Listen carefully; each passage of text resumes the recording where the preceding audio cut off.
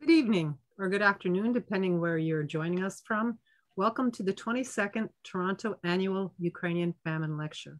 My name is Marta Bazuk, and I'm Executive Director of the Holodomor Research and Education Consortium. We are a project of the Canadian Institute of Ukrainian Studies at the University of Alberta. HREC promotes research, study, and teaching and understanding of the Holodomor, the famine in Ukraine of 1932-1933, through a range of academic and educational initiatives. Some of you may have seen a notice for tonight's event calling it the Toronto Annual Ukrainian Famine Lecture, which is actually the correct full name. Some of the postings only said Annual Ukrainian Famine Lecture. This is because I thought perhaps it would be confusing, as I'm in Toronto, as is the office of HREC. We are part of the Canadian Institute of Ukrainian Studies at the University of Alberta, and our speaker is joining us tonight virtually from British Columbia. Just a few more words before I turn the event over to Professor Frank Sisson, head of the Executive Committee of HREC, and also the director of the Serhy Yekelchyk Center for Ukrainian Historical Research. I want to thank our co-sponsors tonight. They are St. Vladimir Institute, the Ukrainian Canadian Congress Toronto branch, the Serhy Yekelchyk Program for the Study of Ukraine at the University of Toronto, and the Canadian Foundation for Ukrainian Studies. I would also like to thank the Temerté Foundation. HREC was established in 2013 thanks to the funding from the Temerté Foundation, and the foundation has generously funded the work of HREC since that time, for which we are extremely grateful. I won't say much more about HREC except to encourage you to visit our website to see the range of our initiatives, holodomor.ca. I will mention that HREC has an online conference, December 9th through 11th. It should be a fascinating conference. It's called Narrating the Holodomor, which will consider the history and impact of the Holodomor through survivor and witness testimonies. And I would also take this opportunity to point out an event that will take place Monday and Tuesday virtually, organized by the Canadian Institute of Ukrainian Studies. It's an online symposium, Ukraine in the context of 30 years of identity building in post-communist Europe. You can find links on the website of the Canadian Institute of Ukrainian Studies. I'll mention the format quickly. We'll listen to the presentation, and then you'll be able to ask questions through the Q&A button at the bottom, and we will read the questions from our end. And with that, I would like to hand over the proceedings to Frank Sisson. Yes, I'd like to greet you at this, I think I just heard 22nd annual famine lecture. As I do every year, I point out, as far as we know, this is the longest continuing annual lecture about the famine, or Holodomor, as it is more frequently called today. And we are honored today to have a distinguished speaker, Professor Serhy Yekelchyk. Professor Yekelchyk was born in Kyiv and studied at the Faculty of History at the Taras Shevchenko University, where he specialized in the history of late imperial Russia. After graduating in 1989, he joined the Institute of History of the National Academy of Sciences, where he worked under the supervision of the leading authority on 19th century Ukrainian history, Professor Vitaly Serbey. In 1992, he defended his candidate thesis on Western historiography of the Ukrainian national movement during the 19th and early 20th centuries. He then departed for a one-year research fellowship to the Antipodes, that is to Monash University in Melbourne, where he explored questions of Ukrainian history and post-colonial theory and methods of Western cultural history, working with the influential Australian Ukrainianist Marko Pavlishin. In 1995, Professor Yekelchyk was accepted into the PhD program in Eastern European history at the University of Alberta, where he was supervised by John Paul Himka, while also working closely with Zenon Kohut and David Marples on their research projects at the Canadian Institute of Ukrainian Studies. In 2000, he defended his doctoral dissertation on historical memory and the Construction of Soviet Ukraine under Stalin, which came out as a monograph from the University of Toronto Press under the title Stalin's Empire of Memory. The Ukrainian translation of this book, published by Kritika, was selected by the Ukrainian online newspaper Historichna Pravda as one of the 100 most important history books in independent Ukraine, as was his subsequent 2010 book in Ukrainian on Ukrainophiles, the world of Ukrainian patriots in the second half of the 19th century. After spending a postdoctoral year at the University of Michigan, he accepted a position at the University of Victoria, where he is now a full professor. His appointment at the University of Victoria is split between the departments of history and Germanic and Slavic studies, allowing his cultural history approach to the Ukrainian class to flourish there. And I think this is almost an understatement to say flourish for those of you who've been following all the activities at the University of Victoria. In fact, due to his influence, as well as Olga Prestich, who teaches Ukrainian language courses, the Department of Germanic and Russian Studies was renamed as Germanic and Slavic Studies. The Ukrainian community has established an endowment to support Ukrainian studies at the University of Victoria, to which the Petro Yatsik Education Foundation has made a significant contribution. Several named scholarships have been established in recent years to support the summer study program in KU, as well as the growing master's program in Ukrainian studies. He also holds an honorary appointment as affiliated professor of Slavic languages and literatures at the University of Washington. Professor Yekelchyk is the author of 7 books on modern Ukrainian history and culture, with the 8th and the 9th scheduled to be released in 2002. His monograph about post-war KU, Stalin's Citizens, Everyday Politics in the Wake of Total War, published by Oxford University Press in 2014, won the biannual book award from the American Association for Ukrainian Studies.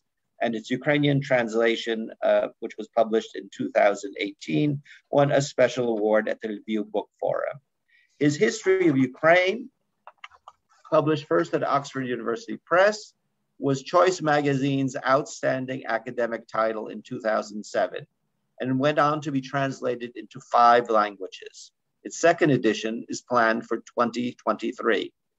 Professor Yekelchyk is associate editor of Harvard Ukrainian Studies and sits on the editorial boards of many journals in the field, including Kritika, Ab Imperio, and East West, our journal, the Institute's Journal of Ukrainian Studies.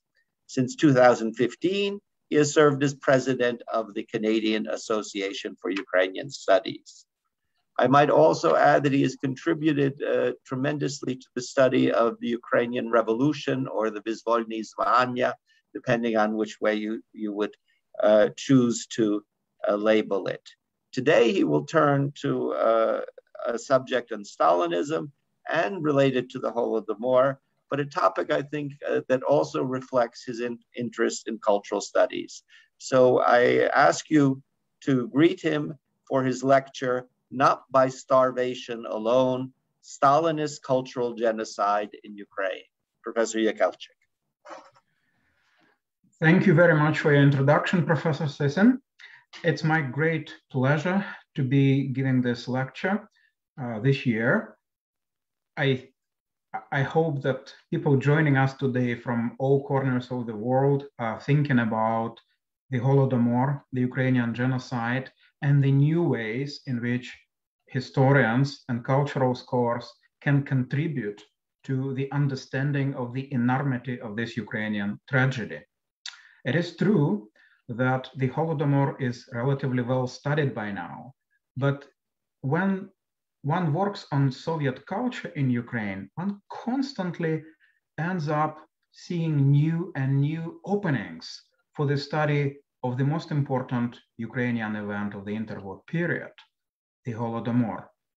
And even so, I never actually worked on starvation itself, on the social processes in the village, or the violent Stalinist transformation of the Ukrainian countryside and Ukrainian cities, I just couldn't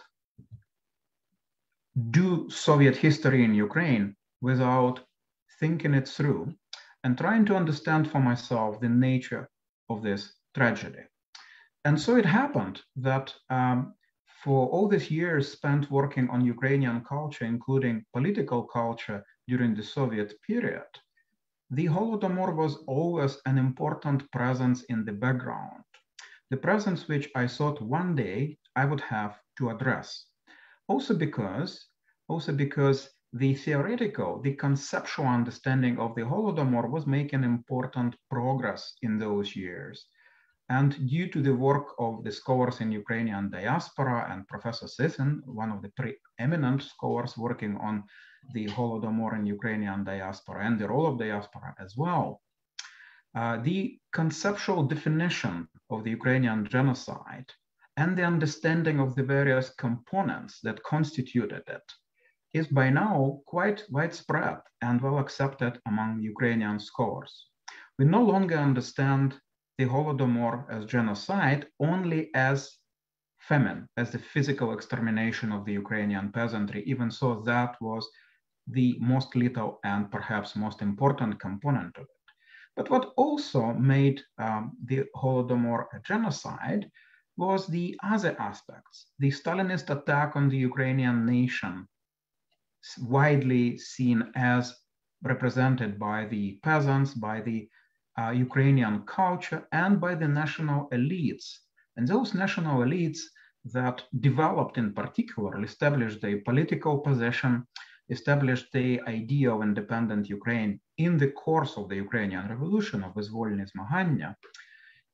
With them, I entered the area with which I was more familiar, the period of the Ukrainian Revolution and the reimagined Soviet Ukraine under Stalin. That was the subject of my first book in English, actually. And when, after thinking it through, I realized that we do have some very interesting conceptual innovations there, but there are also innovations that are so recent that they have not yet been processed by Ukrainian historians and specialists on Ukrainian culture. We live now in the world in which the notions of decolonization and cultural genocide are increasingly applied and used in mass culture. They provide scholars with new instruments that allow us to better understand the cultural dimension of the genocide and also more generally the nature of Soviet policies in Ukraine. And I will explain in a minute what I mean here. Already Raphael Lemkin stressed, even so the 1948 definition of genocide as accepted by the United Nations basically focused on physically harming the nation. But Lemkin, in his own work around the same time, and specifically on Ukraine, emphasized also the cultural aspect. He formulated it in somewhat metaphorical way, speaking of the soul of the nation and the brain of the nation. And it never really was accepted by historians at that time. Some of the data he was using back then was not also very reliable, but the very principle direction of research that Lemkin indicated in the early 1950s was promising. And it is in fact unfortunate that it was not fully developed in subsequent decades. Because what he had in mind was actually the damage done to a national culture. And of course, we can understand the damage in a very direct and physical way, the way Lemkin also understood it, the destruction of national heritage. He also speaks of the attack on the national culture, which leads to basically the extermination of national culture, the spiritual extermination of the nation. And these things are very, very relevant for the discussion of Stalinist politics. But they need to be fine-tuned now with our better understanding and better access to the archives, which Lemkin unfortunately lacked. With this new concepts and the new archival sources, we can perhaps advance the notion of the Ukrainian genocide, the Holodomor of the Ukrainian genocide, to make it even more relevant for today's world by indicating the nature of the Stalinist attack on Ukrainian culture. And why we need to do this? Because as 21st century historians who can go into the archives, and of course in Ukraine, which is wonderful, all the archives are open, and you can go into the most secret files of the Politburo of the Ukrainian Communist Party. You can go into the KGB and KVD archives. You have access to them. In Ukraine in particular, the Stalinist cultural policy was very often ambivalent and changing. And we cannot really say, the way Lemkin was discussing it in the early 1950s, that Stalinism aimed to destroy Ukrainian culture altogether. That's not quite true. Stalin's design was even worse, actually, because if you start destroying the culture in an obvious way, then that would perhaps be seen immediately as attack on humanity itself. But Stalin's design was more complex. It was the destruction of traditional Ukrainian culture and the new Ukrainian elites which developed during the revolution. But in place of these, Stalin wanted to create a Ukrainian culture of the new type. And so he did. And we now can prove that he personally supervised the creation of this Ukrainian culture of the new type. The culture which would be subservient, in which the cultural figures would be scared, constantly fearing for their lives, and trying to please the leader as well as trying to please Moscow. And nevertheless, it was a variety of Ukrainian culture which existed under the conditions of colonial exploitation. And here we arrive to the point of cultural studies today, understanding colonialism in a more sophisticated way than it was the case in the 1930s and 50s. Today, when we speak about post-colonial theory and the notion of colonialism, we don't need to argue whether or not Soviet Ukraine was a colony of the Soviet Union and Russia. What we can say is that the very approach of Ukrainian cultural figures at the time and the very political signals left for cultural figures indicate to us that it was an unequal and hierarchical colonial relationship with the Moscow center. And of course, these days, the post-colonial complex of some Ukrainian intellectuals is yet another evidence that these relations were in their nature similar to the ones you would encounter in classical empires and classical colonies. So now when we arm ourselves with the understanding that cultural genocide does not necessarily mean complete extermination of culture and full assimilation of the people. Also that probably was an aim at some later point, and I will talk about it during the post-war period in particular.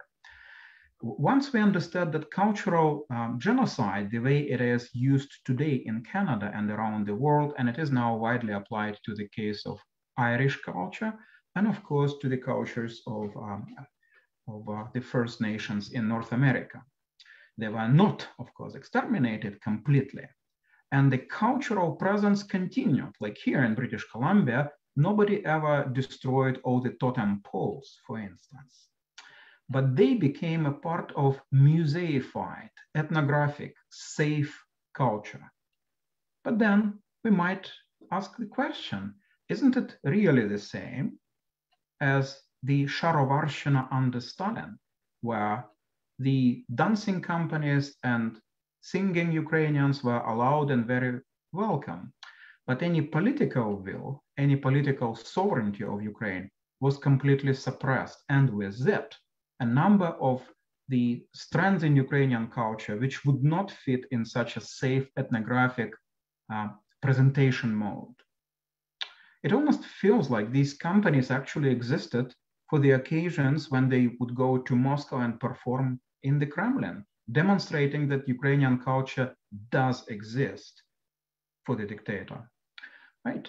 And so when we think of Ukrainian culture in these terms, we realize that, well, Stalin definitely wanted to destroy Ukrainian culture.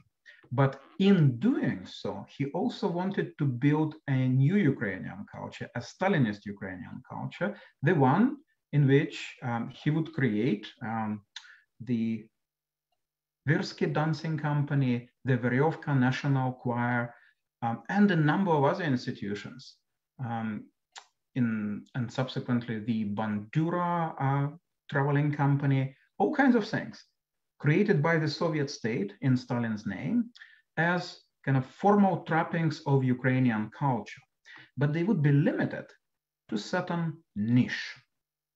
And here we arrive to another notion which we need to address here. I've just said that Sharovarshchina, the baggy trousers of dancing and singing Ukrainians who only dance and sing, but they don't actually define their nation politically. They do not fight the imperial oppressor, were equally acceptable in Imperial Russia. Of course, we know now from most recent research that even some Russian monarchists felt that Taras Shevchenko was a great poet, but he was not a poet of Ukraine. He was a poet of that particular region of Imperial Russia in which struggle with Poland was important. So we do know that the Little Russian identity, and the most loyal Little Russian identity, even in its monarchist form, did exist in Imperial Russia. And so what emerges here is a very interesting question of whether we can compare Stalinist cultural policies in Ukraine with those pursued by Imperial Russia. And there are actually some very interesting parallels. Perhaps the one which I need to start with, the most important one, has to do with the notion of a modern Ukrainian identity and a niche culture. So we all know that in 1863, a special circular letter in the Russian Empire banned the publication of textbooks and books for the common readers, for the general public, in Ukrainian, and religious books. So what was the purpose there? Scholars today think that the issue was not manipulating the Ukrainian peasantry. The peasants were left in their own place. They spoke Ukrainian, but the problem was to limit the access of the Ukrainian intelligentsia to the peasantry, because that contact would produce a modern Ukrainian identity. So the Russian Empire obviously then worried not so much about the peasants as of the possibility of a modern Ukrainian identity manifesting itself. And that is precisely the moment when the gendarmes would go into action and start arresting members of Ukrainian parties and those who tried to reach out to the peasantry. But that actually would be very similar to the logic of the culture Stalin wanted to build in Ukraine after he destroyed, decimated, and to a significant degree destroyed the old Ukrainian intelligentsia. Because it was not a culture of modern Ukraine in which all the modern Ukrainians would be supposed to speak Ukrainian and politically identify with the Ukrainian idea. But rather, it was a kind of a niche culture in which the peasants can continue speaking Ukrainian. But in the cities, speaking Ukrainian would become a statement, unless the speaker was in the niche of Ukrainian scholarship or culture and professionally engaged and expected to speak Ukrainian.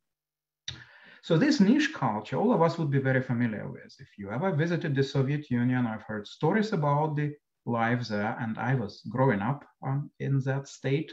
That's precisely the kind of niche culture with the ethnographic exhibition allowed, with singing and dancing. But the moment you started speaking Ukrainian in an unexpected setting in the city, you were immediately becoming suspect. And that in itself is a colonial situation. This is also a situation of cultural genocide in which a culture is artificially limited to certain niche, to a niche of professional Ukrainian studies specialists, and also to the niche of safe ethnographic representational mode, museum and singing and dancing Ukrainians. Now, this particular type of Ukrainian culture was created at the same time as the Holodomor. And here, it's not, of course, a coincidence. It's part of the plan, because as Stalin was destroying the Ukrainian culture, the previous Ukrainian culture, the culture informed by the notions of nationhood, identity, and political rights, he was also creating a new culture, a culture in which the nation would have only token representation and only token rights. So, for instance, if you consider the very interesting moment in the history of the Soviet Ukrainian Republic, when writers are suddenly being promoted to high positions in the government. Tychina becomes the Minister of Education, Korneychuk, Rylsky acquires important positions in the Academy of Sciences. Korneychuk is first considered for the chairman. Actually, Dovzhenko is first considered for the chairman of the parliament. Korneychuk becomes Minister of Internal Affairs. What is it supposed to mean? If Stalin has just spent time before that killing Ukrainian writers. But this is, of course, yet another manifestation of that precise transformation, not just in Ukrainian culture, but also in the very notion, the very concept of Ukrainian nationhood, by promoting the writers who clearly are not qualified. Stalin wants to make it look like Ukrainians are in charge of their own republic. And on the other hand, the writers serve as a token representatives of the Ukrainian nation. They must be there because they represent the people, but they also represent the people in a safe and ethnographic mode. And they are also the generation scared for life by terror. And of course, those who knew Tychina and Rylsky in post-war years would speak of how deeply traumatized they were.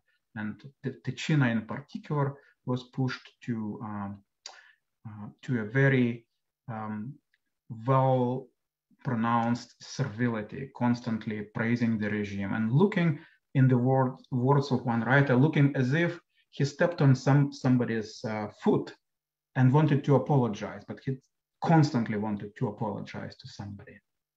And of course, we also know that Tychina had subsequently close relationship with Oles Honchar, as a member of the younger generation. And when he died, Tychina's widow would tell Honchar that Tychina would sometimes wake up at night and tell me, he, meaning Honchar, needs to be more careful. He really needs to be more careful because he is really on edge, meaning that he can be arrested tomorrow. And so this generation of the scared, the generation of survivors, also now needed to represent not the Ukrainian culture itself, but Ukrainian statehood as well, because the nature of Ukrainian statehood was also basically an ethnographic curiosity now, just in the same way as the type of Ukrainian culture produced under Stalin. And so in this way, then, there are multiple connections between what we see in Imperial Russia and what we see under Stalin. And first of all, let's start with the Ukrainian Revolution, with Nationalno-Vyzvolnie Zmagання. I think it's very clear to any student of this period that the Bolsheviks were targeting precisely modern Ukrainians, not the peasants who were not enlightened perhaps by the concept of nationhood, but did speak Ukrainian and observed ethnographic customs, but the urbanites who were conscious Ukrainians and those who carried identification in Ukrainian, issued in Ukrainian. Subsequently, all kinds of explanations were offered for that by the Bolsheviks in Ukraine. Zatonsky famously wrote that, or infamously perhaps wrote, that those people who in 1919 wanted to kill all Ukrainians on sight, on the street, objectively and historically were the same people who would build a new Soviet Ukraine and contribute to the development of Ukrainian culture. And I think he really revealed a bit more in this sentence than he intended to. He intended to say one thing, but he actually confessed do something else without realizing it. And when we look at the conflicts of this period, it is extremely clear that Bolsheviks understand the Ukrainian question as the peasant question. And they want to deal with the peasants directly. They do not want this intermediary at first, the Ukrainian intelligentsia, but subsequently they are pushed into accepting an intermediary, and this is the Ukrainian Borodbists, who are accepted into the Communist Party as a large group and subsequently provide some cover and provide the connection between the Bolsheviks and the peasantry to the degree it was possible given the politics. But generally, there is the moment in which you see that the cruel policies of grain requisitioning go hand in hand with the extermination, killing, and arrests of Ukrainian political activists and cultural figures.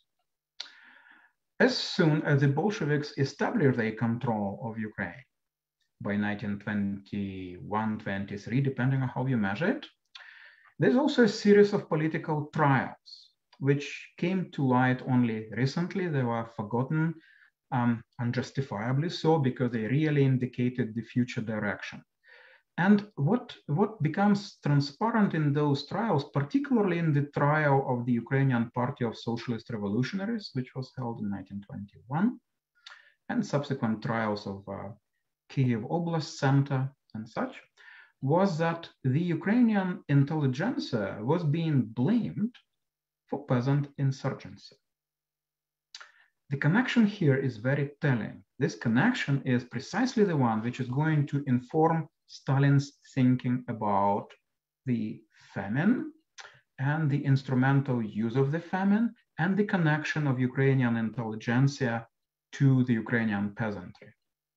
So they are put on trial in order to make obvious the responsibility of Ukrainian intellectuals for the behavior of the Ukrainian peasantry, to accuse Ukrainian intellectuals of being the leaders of the peasantry. Even so, in reality, I very much as a historian doubt that there was a strong connection between the representatives of Ukrainian intellectual circles in Kyiv and Kharkiv and the peasant insurgency. The peasant insurgency did acquire an important political dimension. The idea of the UNR was perhaps more important to the peasantry at this time than it was important when the UNR still existed.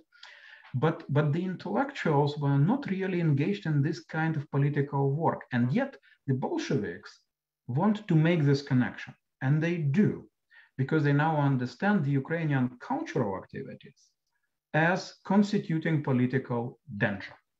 So this connection then is established already in 1919 and going forward into the early 1920s.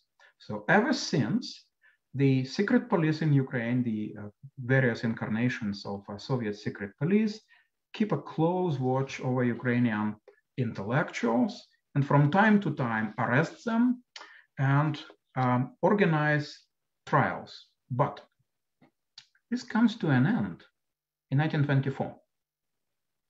And of course, when you think about the year 1924, or maybe perhaps 1923 and going into 1924, it's an interesting year. It's a year of transition, in a sense of transition to the policy of Ukrainization, and also transition to acceptance of the peasant autonomy over the issue of the grain, when the authorities in the entire Soviet Union really proceed from the policy of violence and requisitioning to a period which is going to last for much of the 1920s of kind of uneasy balance with the peasantry, of tolerating the peasants for now, recognizing that the peasants have power and waiting for it.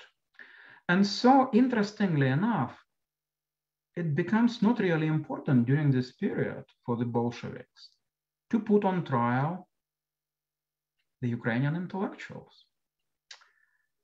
Once we look at what the secret police is doing, the secret police continues to watch very closely over Ukrainian intelligentsia. And in fact, especially beginning in 1925 and going into 1926. But during this period, there are no major show trials, and there are no accusations of a connection, of a criminal connection between the peasant rebels against the Soviet rule and Ukrainian cultural figures.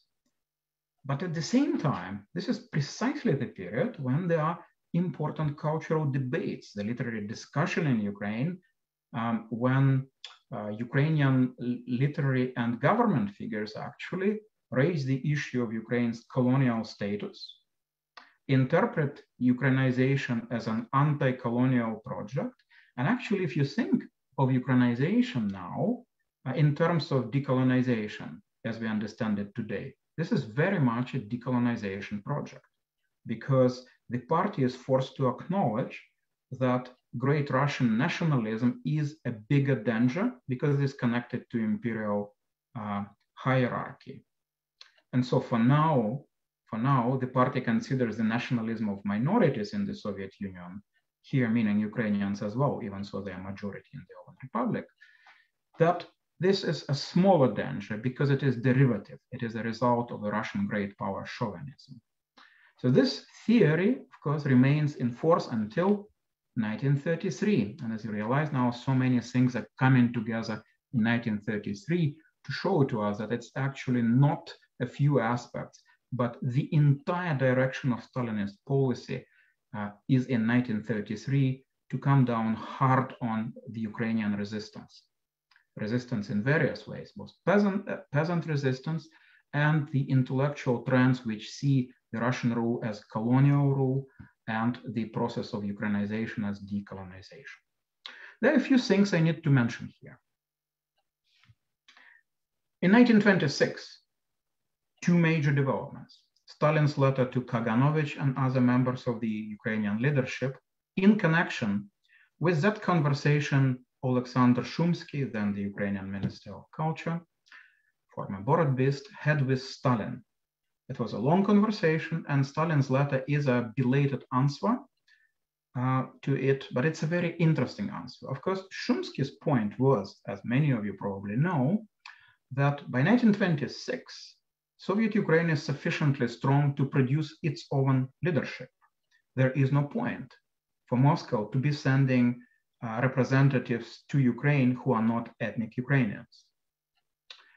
He in particular proposes replacing the party secretary in Ukraine, the head of Ukrainian government, moving people around basically to make this decolonization project consistent, coherent, extending all the way to the top.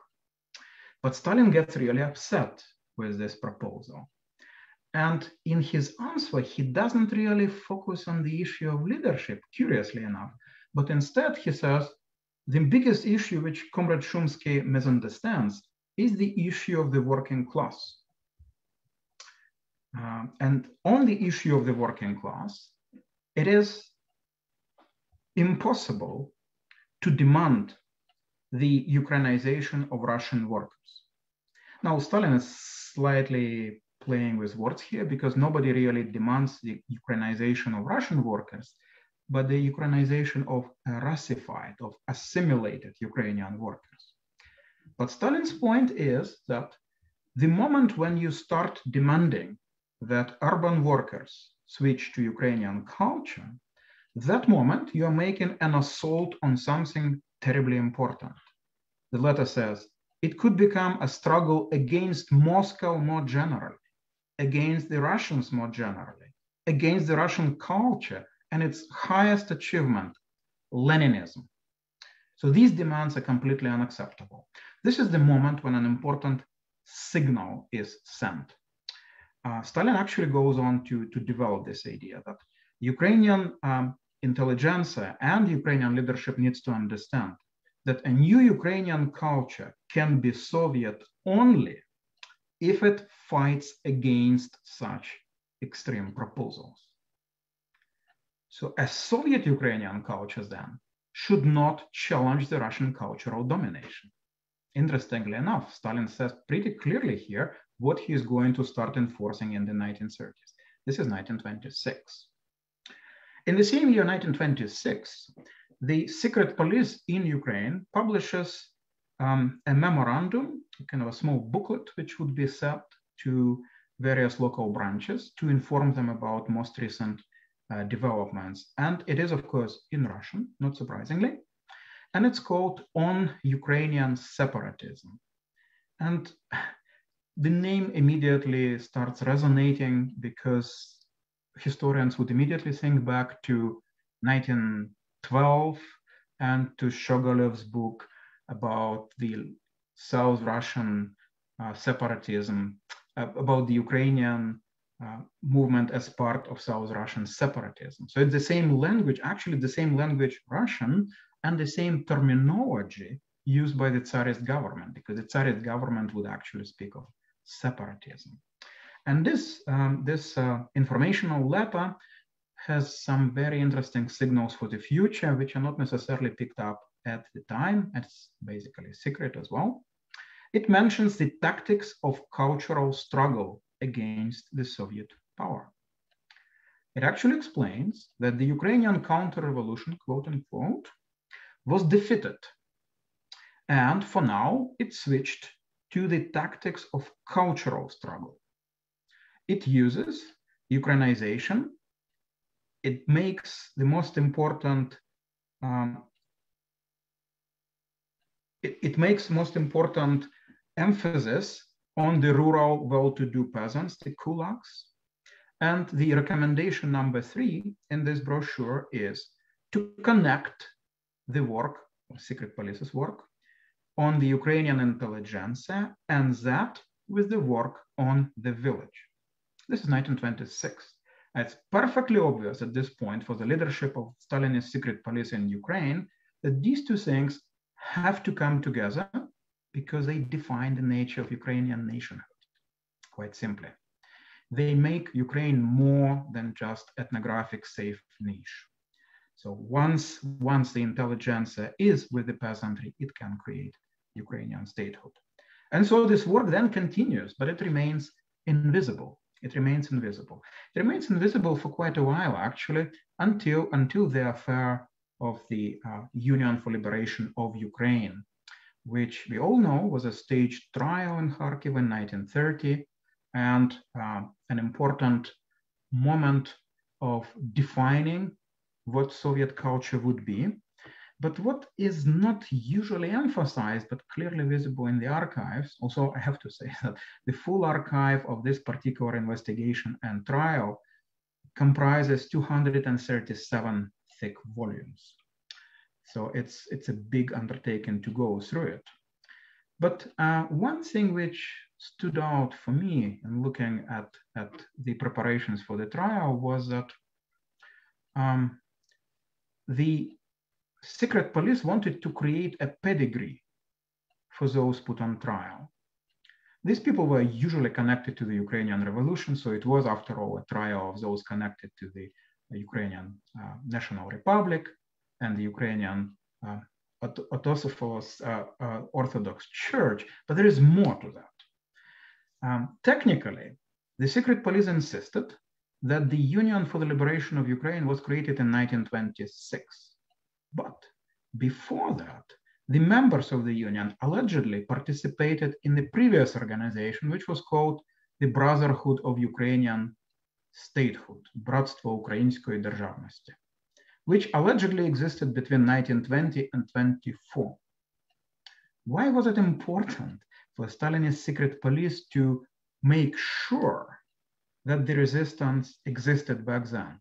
Because that would connect them to the peasant rebellions of the early 1920s, to a massive wave of insurgency in Ukraine. And this is indeed what the prosecution side argues, that the Brotherhood controlled and developed the Kurkulski diversijny banditism, kind of the kulak and sabotage in the Ukrainian countryside, but they were not caught back then. What it means is that the connection between the Ukrainian peasants and the Ukrainian intelligentsia was never interrupted. So the intelligentsia, allegedly, according to Stalinist secret police, always continued this line of encouraging the rebellions of the peasantry.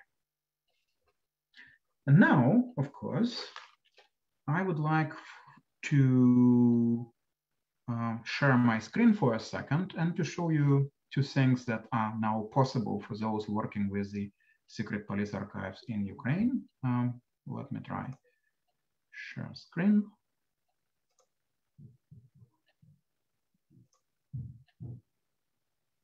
All right.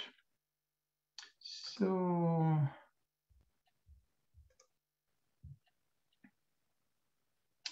yeah, as you see, this is the website of the electronic archive of the Ukrainian liberation movement.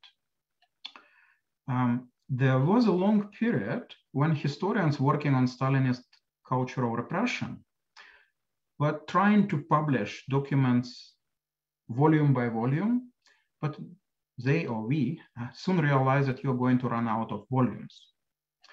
And most recently, especially in connection with the Russian aggression and the need to counter the Russian interpretation of Stalinism, this important project put online, for now, the most significant documents of the cultural repression.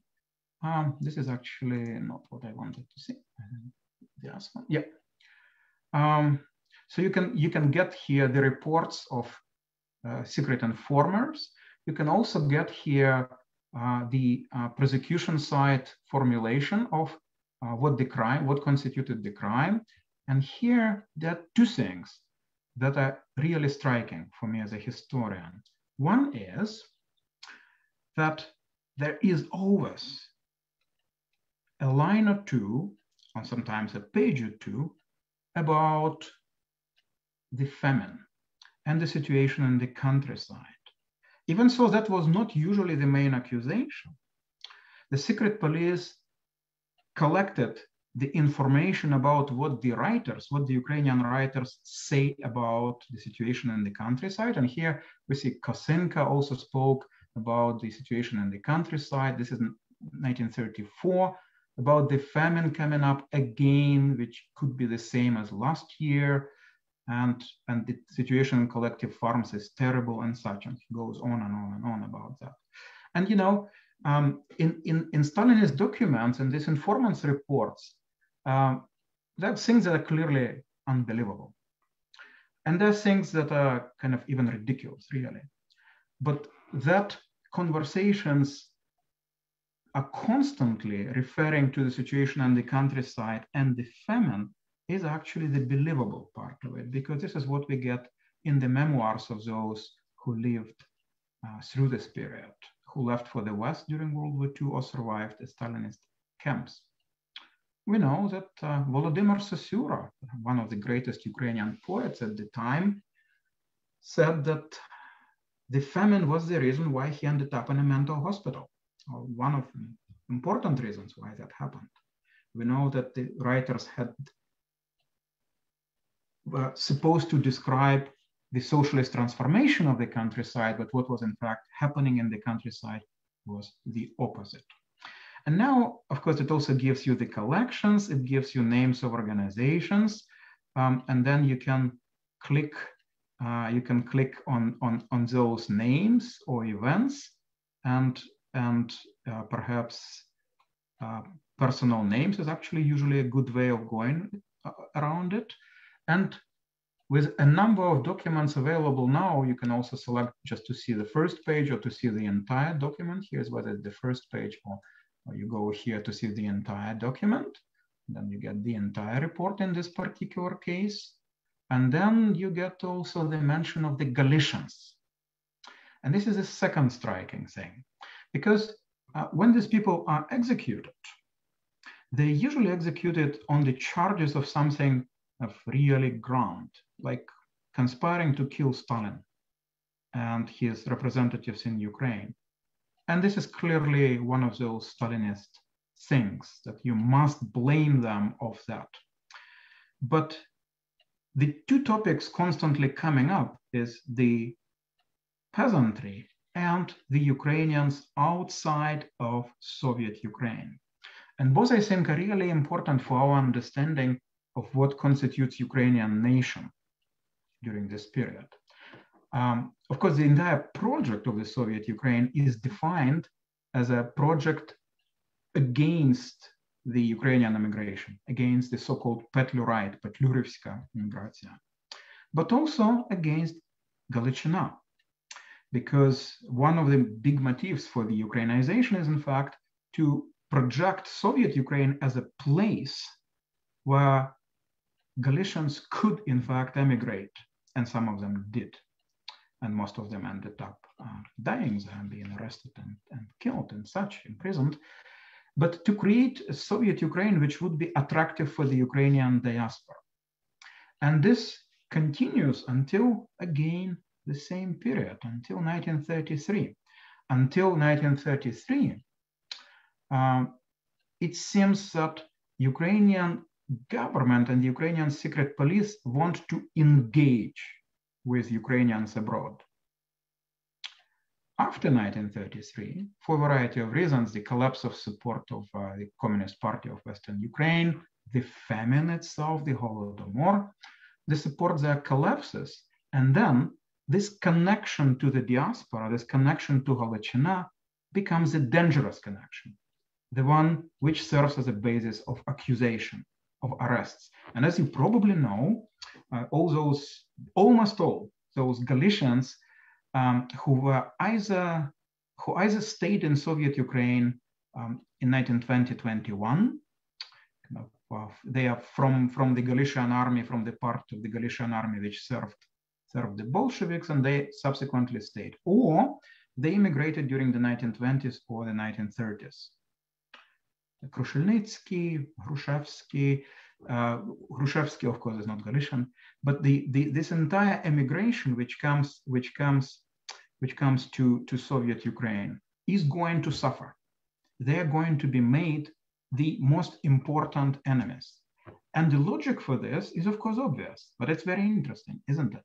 They are kind of the representatives of a united Ukrainian nation. They are the representatives of the idea that there should be a united Ukrainian state.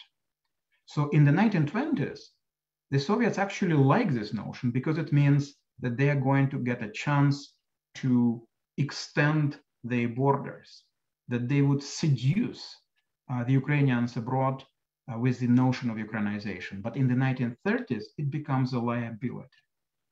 And this actually also explains an attack on Ukrainian culture in a very important way.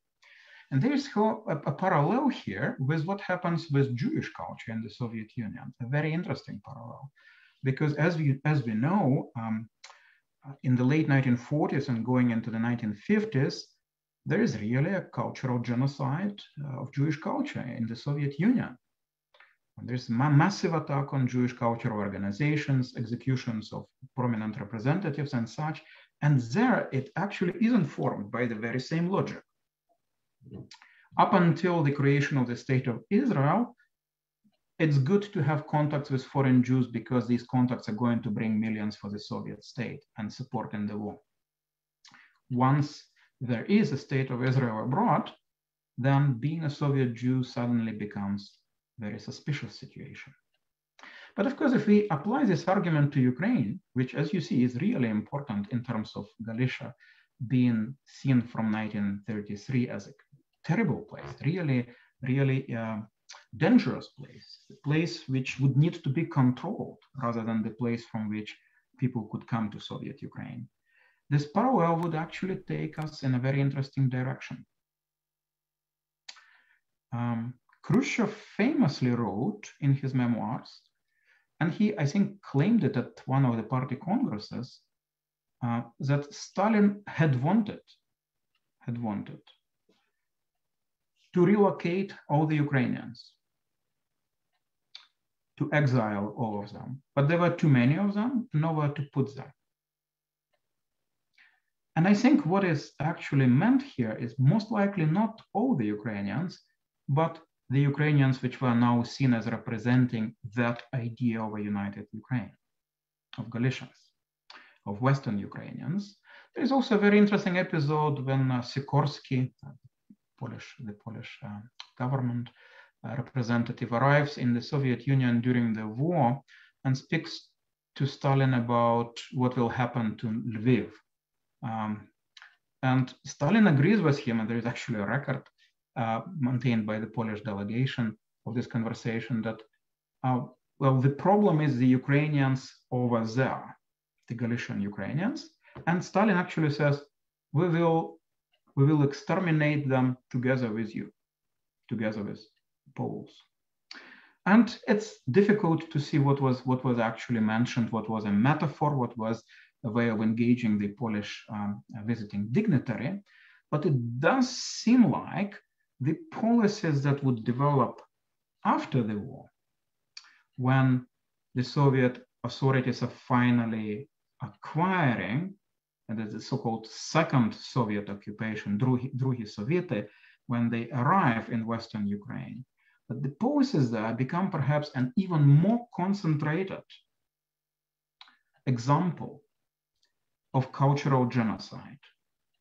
And we do not often think of the second Soviet occupation, of the Soviet control of Western Ukraine after the war as a continuation of the Holodomor. And yet it was in a very important and meaningful way. It was also collectivization, which produced massive resistance, which fueled the Ukrainian insurgency. It was also the elimination of the national church. And it was also, very importantly, Russification, assimilation attempt, which basically resulted in, as scholars have shown, as my colleague Andriy Zayarnyuk has shown, that Lviv in the 1940s had the same ethnic composition as the city of Dnipropetrovsk in eastern Ukraine. And Lviv, as well known, was in fact in the late 1940s predominantly a Russian-speaking city. The fact that even very Soviet writers protested that you could use on a tram stop the indication of the city car direction. You could say Zaliznychny district in Kiev in Ukrainian, but in Lviv it was to be spelled in Russian. And so when we look at it as a continuation of cultural genocide, it makes perfect sense, and actually it does not stop there. But I have to jump. Okay, actually, I wanted to show you one more very interesting thing here. Here it is. It's a digital publication. Serhy, we cannot see because we see just only one document always. Okay, got it. All right, so I have to close that, right? Okay, let me close that. What would happen if I close that? Now, how about now? You can actually have to go to share screen, and every time when you actually choose, you need to choose new document. Okay, all right. Yeah. New share, right?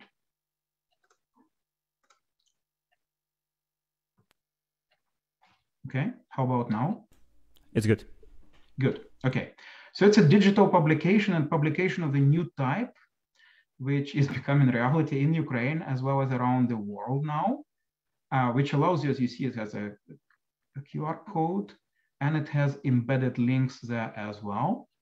Well, what it is actually biographies of most important Ukrainian intellectuals of the 1920s, which give you examples, explain what was in fact happening with them, who was arrested, on what charges, and you can go to the document as well, to the document itself. So Kost Burevi here, and once you click on it, it leads you to the same site which we have just visited. I wouldn't want to open too many pages here. And it leads you to the document, and then you can look at the document itself. All right, okay, now I stop sharing and talk a little bit more. So what we see in these documents, is the connection to diaspora, represented in the first place by Galicia, Western Ukraine, and subsequently by Ukrainians abroad. There are actually references to Canada, and one prominent Ukrainian writer Ivan Kulik, who is actually on the Soviet side. He is the enforcer of Stalinist ideology in the writers' circles. The real name is Israel, but he's Jewish, but he's a Ukrainian-speaking writer who has a rather unpleasant role in the 1930s because he enforces those interpretations. He argues that he was in fact, he visited Canada, and Miroslav Erchan was an important agent of Ukrainian nationalists in Canada, and he put him in touch with some members, Ukrainian members of the Communist Party of Canada, who were also in reality nationalists. So there is a Canadian context, but what it only tells us is that it is important for Stalinist secret police to connect a cultural figure to that other Ukraine which exists there, because it is potentially threatening, it is a threat to the Soviet project. And of course, the famine, the Holodomor, is what connects all the dots here, because when Mike Johansson is arrested, a prominent Ukrainian literary figure of the 1920s, they also interrogate him, asking questions about who talked about the countryside. What did you say about countryside? And if you go through the same way I've just shown you, through this digital publication straight to the archival document, Johansson says, well, in 1932, I had a number of conversations with Kulish, who told me that in Ukraine, the famine is deliberately created with the aim of exterminating the Ukrainian population. And the true Ukrainians need to fight against the measures of the Soviet power. So interestingly enough, that connection, which will take many decades to make for us, the historians, was fairly obvious for Stalinist investigators. They wanted to connect the notion of the genocide, the famine as a genocidal famine, to the Ukrainian intelligentsia. You get this also at various other places. Rechitsky tells the informant that he was traveling to the village on the project of literally pumping out bread, and that the situation of the peasants is terrible. And he did this job in desperation, being frightened. But of course, what ideally the Stalinist investigators want to find is the direct connection to the village. And they do get some of the investigated confess to that. Grigory Epik in particular confesses that there were underground cells created in the villages. And this connection then doesn't have to be proven. In most cases, the name of the peasant is not even given, but it's part of the accusation against the Ukrainian intelligentsia that they tried to connect with the peasantry. And what you realize right away, of course, that the trial of the Union for Liberation of Ukraine begins in the same year as massive peasant rebellions around Ukraine. So here then, this connection is stressed over and over again.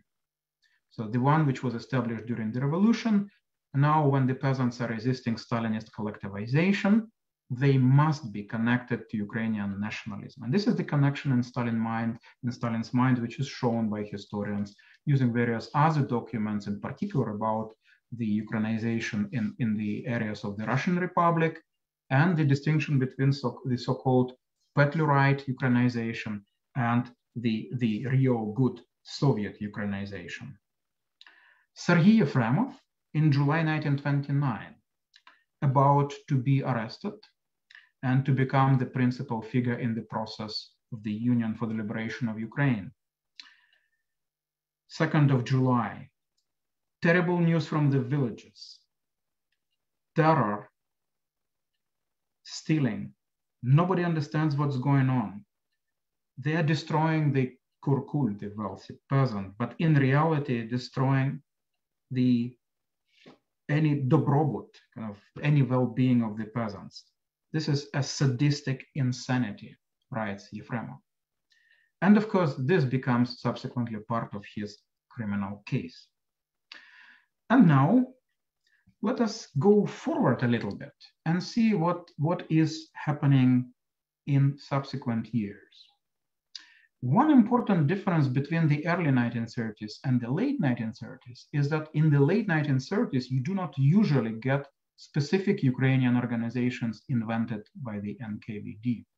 You do get them in the early 1930s, starting with Ukrainian military organization, and actually the Association of Ukrainian Nationalists, which also abbreviates as OUN, and claims to have connection to OUN, but it's not the same organization at all.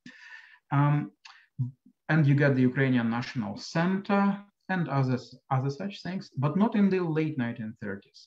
In the late 1930s, these people are processed by the system on political charges of having been members of other parties, allegedly supporting the Trotskyist bloc and such. That's one interesting difference here. It sort of indicates that the secret police is still working with the Ukrainian intelligentsia, but doesn't want to emphasize its importance anymore. And it really wants to emphasize its importance in the early 1930s, but not in the late 1930s. Now, there is a certain degree of randomness to that terror against the intelligentsia.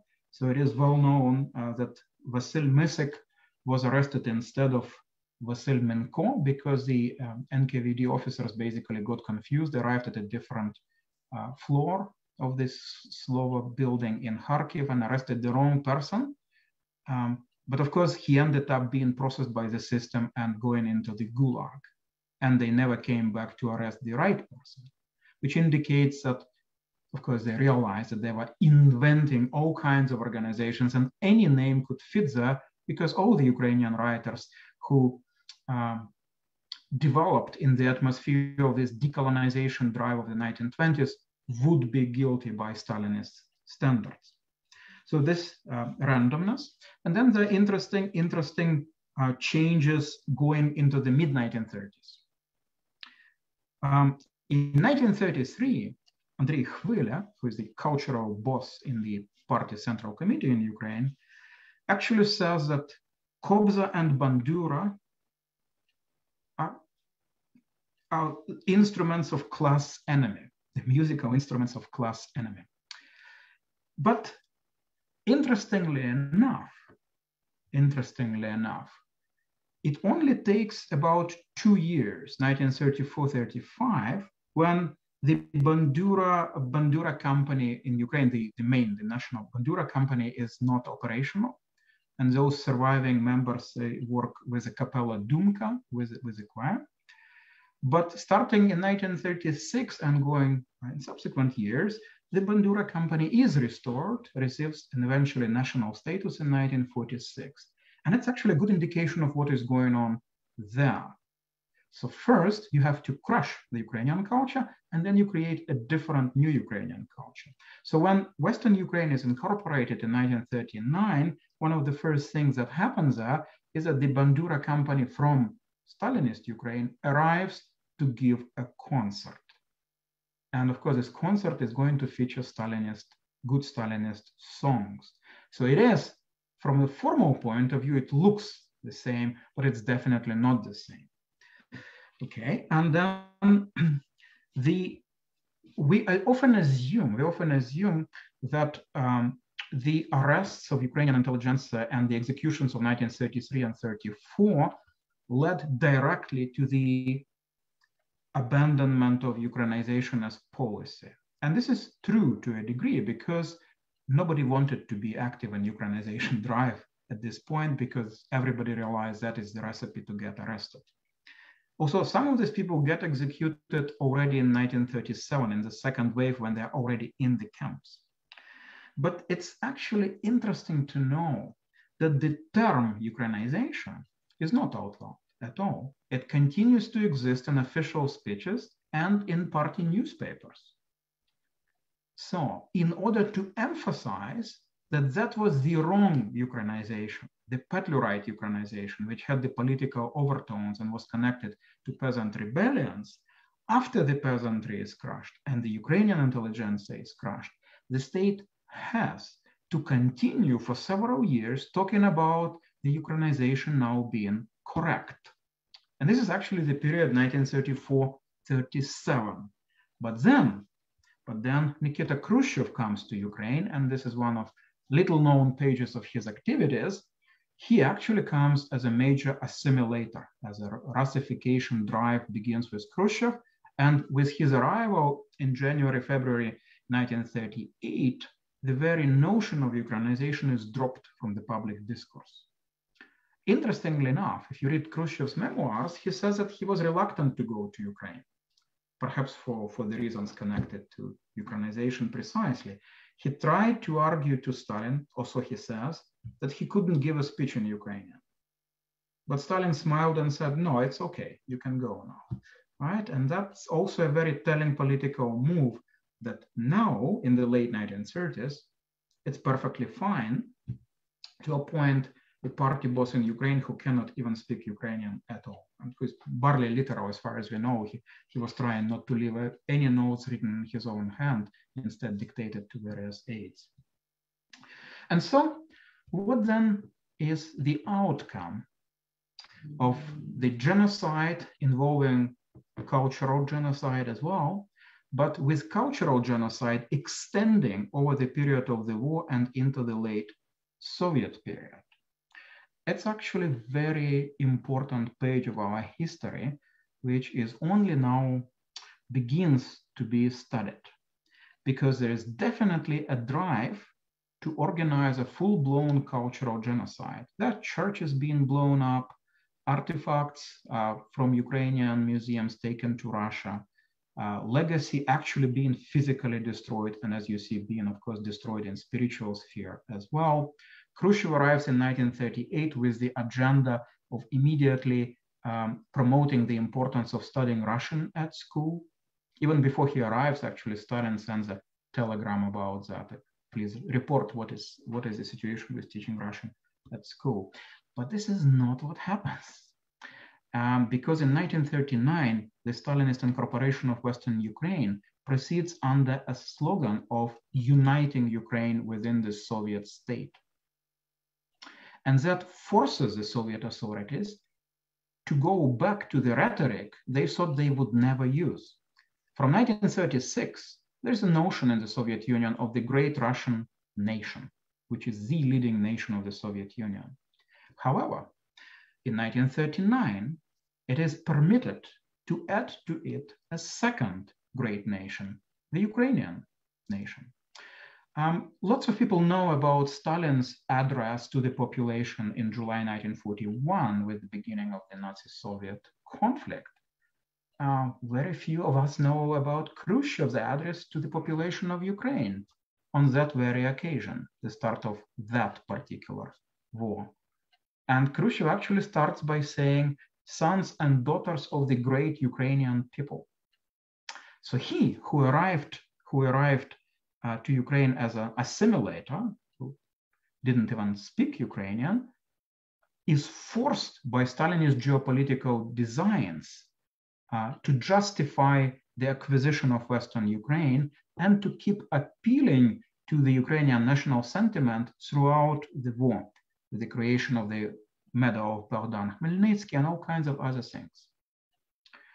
And then what happens to the continuation of cultural genocide in Western Ukraine? And I said that the post-war period is perhaps the clearest example of what cultural genocide really is, when over 30,000 teachers are sent into Western Ukraine from Stalinist Ukraine and from Russia directly. That's a full-scale replacement of the teaching cadre, really, as such. The destruction of the church, all kinds of other things. And this does not last, interestingly enough.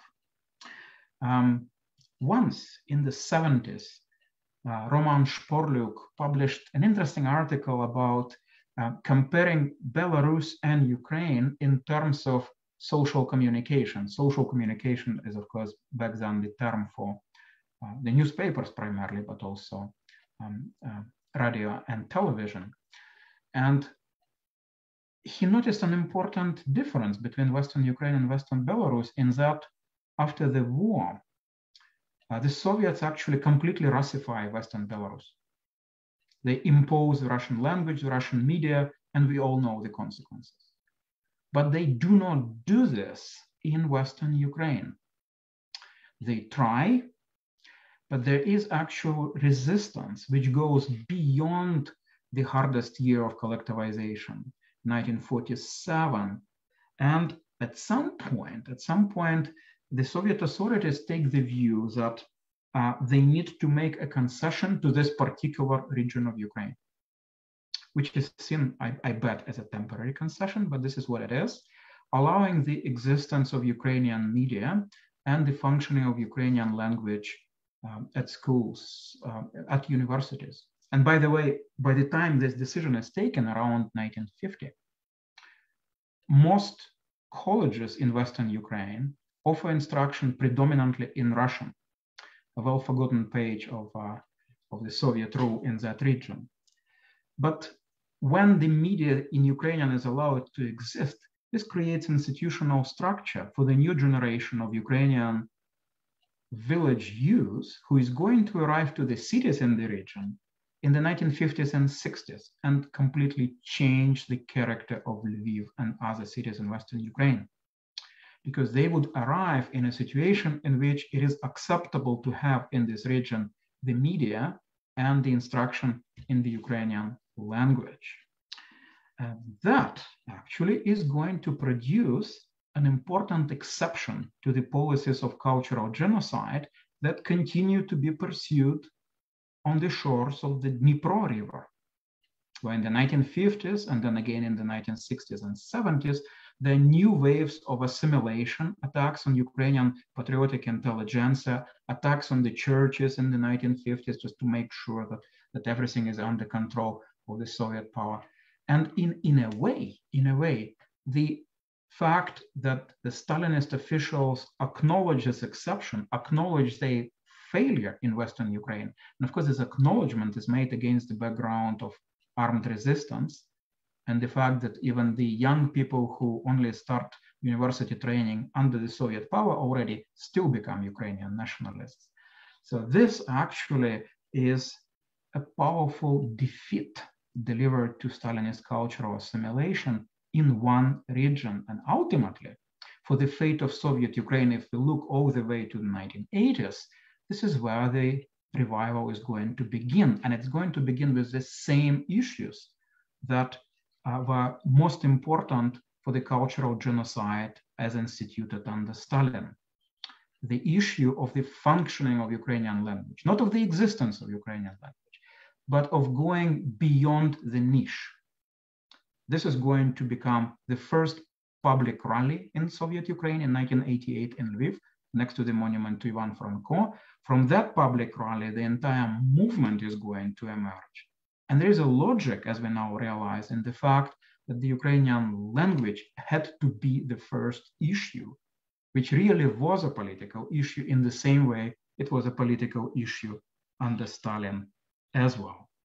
So ultimately then, I would argue that yes, we have a very clear drive towards cultural genocide, which followed upon the Holodomor as genocide, including Ukrainian culture and elites and the peasants. But the subsequent Soviet policies continued this definition of cultural genocide, except they failed, and they failed in what turned out to be the most crucial region. And this failure became apparent in the 1980s when mobilization became possible around the notion of restoring the rights of Ukrainian culture. So this understanding of the niche of being limited to ethnographic mode of singing and dancing Ukrainians was instinctively understood by the participants of the democratic movement, even if they were not Ukrainians, even if they were speakers of Russian in daily life, as an important moment of national oppression. And so the democratic movement, for that very reason, had support of minorities, and the Ukrainian language and culture at first in the program of Ruch, and subsequently going into most recent revolution, became a powerful symbol of democratic transformation, as it is, in fact, now, when sociological polls show that even the people who do not use Ukrainian in daily life now tend to agree, the majority of them agrees, that the Ukrainian language is important for the notion of what Ukraine is, even so these people may not even use it in their daily life. And so then we have a Stalinist crime which delivered a crushing blow to the political Ukrainian nation created during the Ukrainian Revolution. We have then a safe ethnographic mode, which was in itself a cultural genocide. And we have, after the war, an important exception, which undermined this project. And in the end, the Ukrainians were able to fight back. Even so, it took them many decades. And I'm going to stop here. Thank you very much.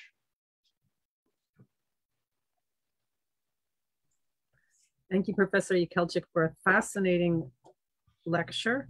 We have a number of questions. I think maybe Professor Sisson has something he wants to ask, though. Oh, no, I'm sorry. I thought you had a hand raised. We'll come back to you. And I apologize. So I see a list of questions here. There was one question. Somebody wanted for you to compare historians in Ukraine and in the West. And I tried to get clarification, but instead I managed to delete your question. So if you ask that question, please ask it again. The intention wasn't to silence you.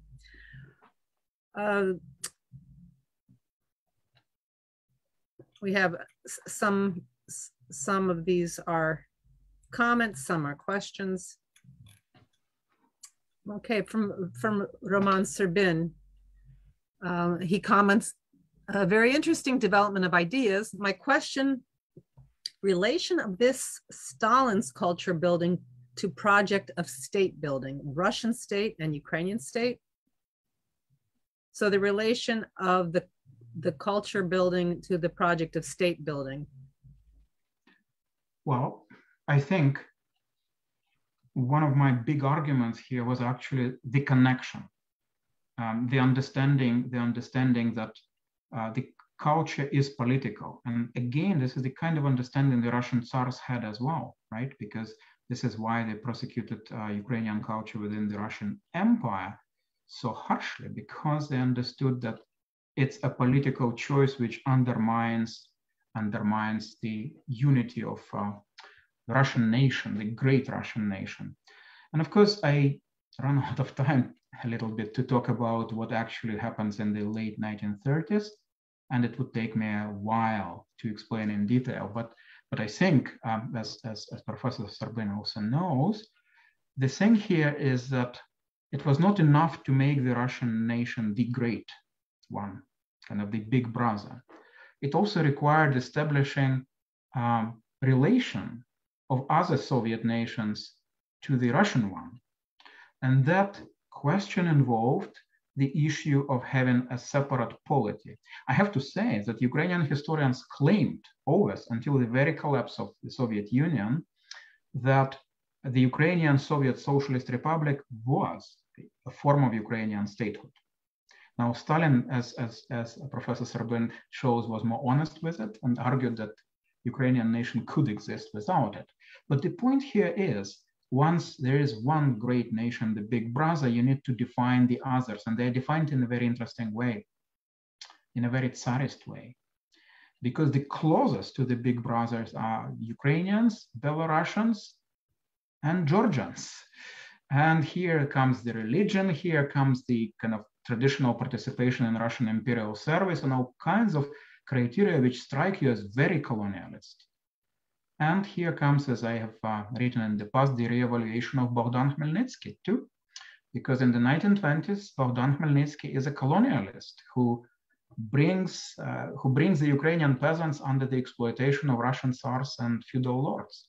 Whereas in the 1930s, he becomes a great historical figure because he helped unite. The term reunited is not yet used in the 1930s. It's actually invented after the war already. by a historian who had been in his youth a student of Hrushevsky, actually. So then the definition of Ukrainian statehood and nationhood then exists in this combination with Russia.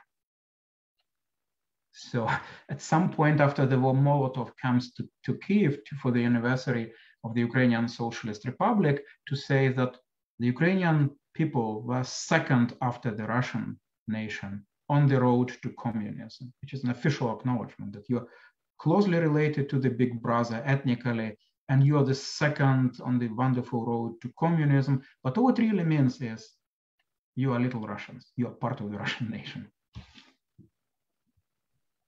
We have a question from Andrei Vinitsky. He first says, heartfelt thanks to Professor Yekelchyk for an excellent, wide-ranging and stimulating lecture. And then he comments on and would like you to comment on notions of collaboration, both during the physical phase of the genocide and subsequently. He has some comments about it, and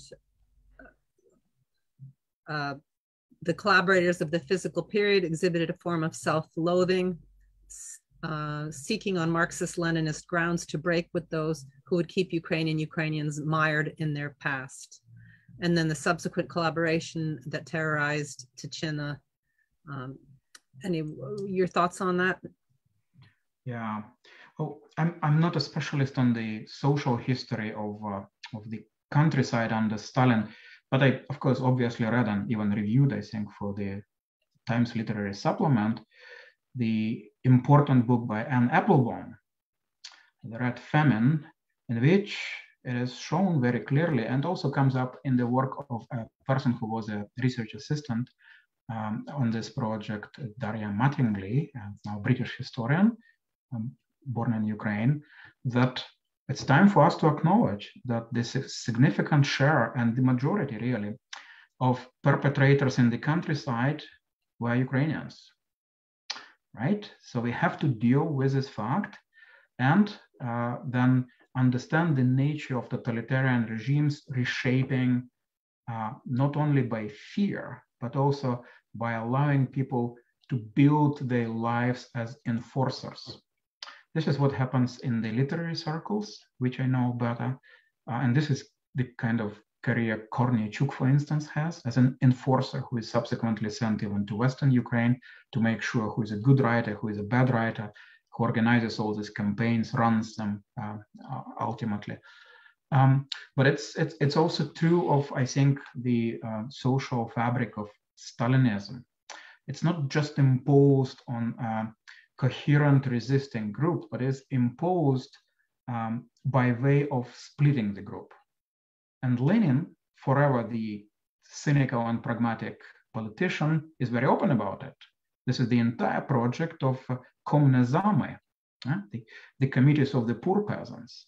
The entire project is to split the village based on the social tensions that may or may not exist there, and allowing one group of the peasantry to survive and prosper in relative terms. Nobody really prospers under Stalin, at the expense of the group, of the other group. And of course, it plays into all kinds of social antagonisms on the ground and traditional rivalries, and it's a long list. But yes, yes, these people do participate, and I think it was shown in the work of Darya Mattingly. I'm waiting for her book, actually. I was the external on her thesis, that you could see the traces of that in regional history museums and collective farm history museums still in the 60s and 70s. So the people who wrote the history of the villages were the ones who committed genocide. And they got to write this history. And they are local, they're Ukrainian, but they're Stalinists. They killed, right? So Lenin and Stalin are kind of very clear about the need to manipulate, the need to divide and rule. They never hide it. Lenin is really open about it. We have a question from Edward Baidaus. What are the links between the transfer of the capital city of the Ukrainian SSR from Kharkiv to Kiev and the Holodomor? In terms of culture and, well, maybe I'll give you both questions right away. In terms of culture and Ukrainianness, wasn't Kiev more Ukrainian than Kharkiv? If so, why move the capital of Soviet Ukraine to a place seen as more nationalistic than the Ukrainian capital was before 1934? That's a great question. I have an article on that, but it really more focuses on the history of the city, how the city was reshaped, who was arrested, exiled, and such. But the thing here is that prior to the year 1933, and as you see, so many things come together in the year 1932 and 33, there was an informal Soviet policy not to build major factories in right bank Ukraine, including the city of Kiev, because the strategic thinking at the time was that this area would be lost. It would be lost in the foreign attack, which they thought would be combined with the invasion of Ukrainians living abroad. So strategically, they sort of were prepared to give it up. But you now, of course, also thinking that why would that be? Well, because they did not trust the peasantry. And they did not trust the elites in the city of Kiev. The city of Kiev has a fascinating history, right? It's not a Ukrainian city in 1917. When Konovalets and his Osadny Korpus are in Kiev, they feel like they're in an enemy city, really. So every time Streltsy have to participate in a parade, they even bring soldiers from the hospital with them in order to show the Kievites that the Ukrainian army is strong. This is what is going on in Kiev during the celebration of Zluka in particular. So in the 1920s, Kiev is a very curious combination of two things the Soviets distrust. It's the old administrative and religious center of the Russian Empire. Both things are kind of highly questionable in terms of class or religious policies, but it's also the center of the Ukrainian Republic during the revolution. And it's a seat of the All Ukrainian Academy of Sciences. It's also the center of Ukrainian autocephalous movement, the church movement. So all the things that are wrong on both the Imperial Russian side and the Ukrainian side are concentrated in Kiev. So the answer, you wouldn't find the answer anywhere in the archive. And actually, the decision about the transfer of the capital was a surprise to Ukrainian leadership. The decision was made by Stalin. They were shocked when they found out, really. So the decision is clearly connected to genocide. It's clearly connected to having crushed the Ukrainian resistance and believing that they would be able to reshape the Ukrainian nation in the Stalinist way. Therefore, Kiev would no longer be dangerous. It's a kind of triumphal march on Kiev. That's what it really is. Right? It's almost like, and they are going to reshape the city itself. I have an article about that, so I could talk about that, but that's not the essence of the question. So the city was reshaped. And that was also the moment when the Soviet leadership wants to make Kiev an industrial city, to reclaim it in class terms and also reclaim it in terms of no longer looking at it as an area which would be lost in the case Ukrainian nationalists invade together with Poles and together with whoever. Because Stalinist view changes constantly. Either Poland with Great Britain, either Poland with Germany, whoever is going to attack them and take Kiev. Yeah, so it's basically the Holodomor which makes the transition possible. Next question. How did Stalin's view of Ukraine as a nation differ from Lenin's? And would you speculate if Lenin would have pursued a policy of cultural genocide in Ukraine? Of course he would. Like it's this whole thing in the late Soviet Union about bad Stalin and good Lenin, of course, somehow was left in the imagination of some in the West. Some leftists in the West somehow are stuck in the notion that it was Stalin who corrupted the good Leninist project. But the reality, of course, is very different. The published telegrams from Lenin to Stalin about the need to be enormously cruel and hang people and whatever, to which Stalin replies famously, Comrade Lenin, please be assured that my hand would not tremble. So we are going to do all these brutal things that you are demanding. I think Lenin is interesting in this respect because he, in 1919, finally has the time to look at the election map from the Constituent Assembly, Учредительное собрание. And he looks at this election map and said, oh, wow, in so many Ukrainian provinces for which we have statistics, the Ukrainian parties won the elections. So that explains it, that must explain it. Then Lenin in 1919 does impose certain notions on the communist leadership in Ukraine that sound like concessions to the Ukrainian peasantry. The statement formally that Ukraine would be its own polity, not part of Russia, that the Ukrainian language would be respected. And these are taken, these measures generate resistance. But Lenin is obviously being pragmatic here, because it is very clear, I think, to a historian looking at the Ukrainian revolution, that the issue here is that the Bolsheviks cannot crush the peasantry just yet. And so they want to present themselves as a possible option for the peasantry, which they do. And this is one reason among many why the Bolsheviks actually win. That there is a moment which peasantry thinks that they would be acceptable, but that moment quickly changes once they start.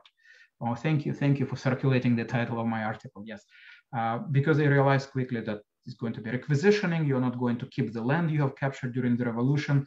So the Bolsheviks and the peasants are again on the course for a major clash. But there's a brief moment in 1919 and also in part in 1920 when everybody is just so tired of it. And Yurko Tutunnik writes about it in his memoir, that going into the year 1920, you could sense that it's difficult now to do anything because the people are tired, they're traumatized, terrorized, they're hungry.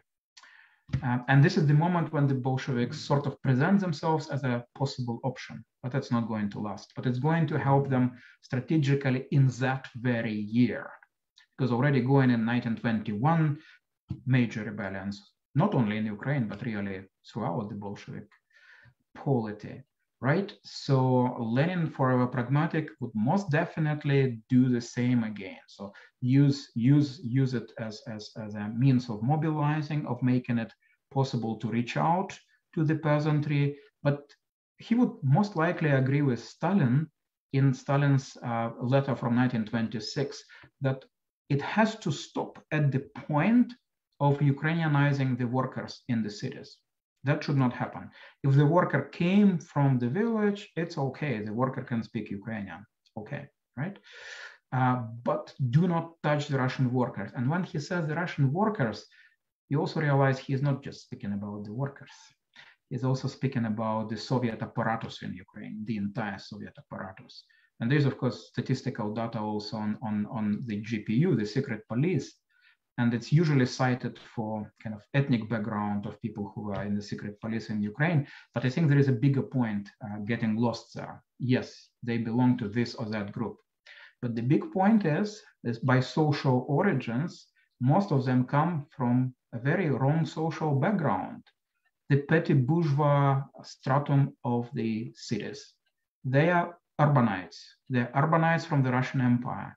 And this is really important because they have a certain view of what Ukrainian language is, Ukrainian culture is, Ukrainian peasantry is, whatever ethnic background is, right? So we can decipher the names and see who they are. But I think the point is the connection not to this or that particular group, but rather to the Russian Empire itself and what the urban areas are in the Russian Empire.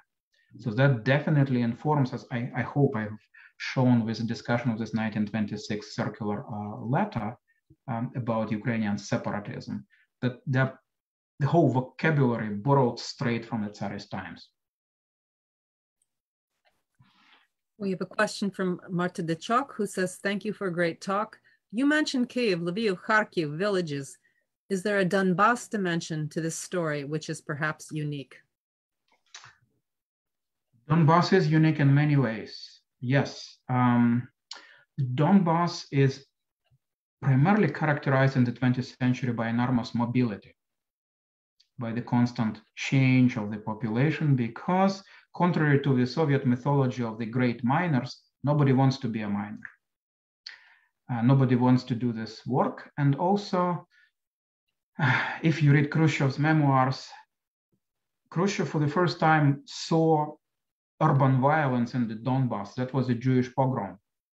So as a preteen, actually, he, I think, came there at the age of 12. He sees a pogrom there, and then he sees the workers mobilizing against the miners, trying to protect the other ethnic groups in the city from the violence organized by the miners. And this page of history actually straight away introduces us into the concept of what Donbass is going to be during the revolution and the famine. I'm trying to remember, I think it's possibly Petro Grigorenko, the prominent Ukrainian dissident, the former general of the Soviet army, who describes in his memoirs the famine in the Donbass, saying that that was the moment when you could see the difference, that those who spoke Russian, that's not, I don't think it's 1933. I think he's talking about the earlier famine of 1921, possibly. That there was an immediate difference about how the village looked at those who were Russian and who were Ukrainian. Voroshilov actually says in his memoir. And yes, I had to read this fantastic memoir by Marshal Voroshilov for work. You can't be jealous of my reading. He says that in the Donbass, the villagers always distinguished who was Ukrainian, who was Russian. Here we go with constructed identities and other modernist notions, because he says the Russians who resettled in the Donbass kept separate. So they kept separate ways, and there could be two villages next to each other. One would be very clearly Ukrainian ethnographically, and the other very clearly Russian. And that divide was not overcome quickly. And so Grigorenko speaks of it as well, about the survival strategies, how that influenced who was whom. And then, of course, the Soviets did it to the Donbass to a significant degree by recruiting the Red Army. That's a major episode of the Bolsheviks winning against the whites. Is the famous argument between Stalin and Trotsky about whether which way the Red Army should go to the Don. And Stalin wins with an argument that they should go through the Donbass. The official interpretation, because the workers there were so conscientious. The reality, the industry collapsed. And there was a colossal mass of very violent miners who would be recruited into the Red Army, helping the Reds win with immense violence in the Don, which also, by the way, explains this violence in the Don, because, of course, they would see the Cossacks as the opposite, not for class reasons, but for reasons of traditional kind of social estates.